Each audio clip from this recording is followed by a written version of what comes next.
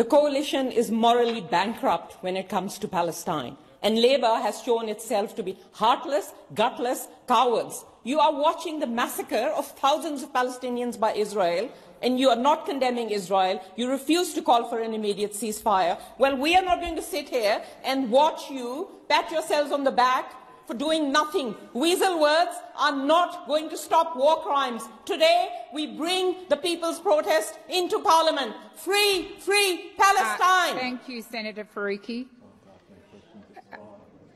Minister Farrell, that was a statement, so...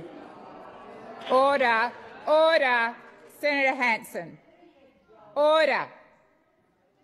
Order. Senator Sheldon. Did you want to respond, Minister? Sorry. Order. Order. Order.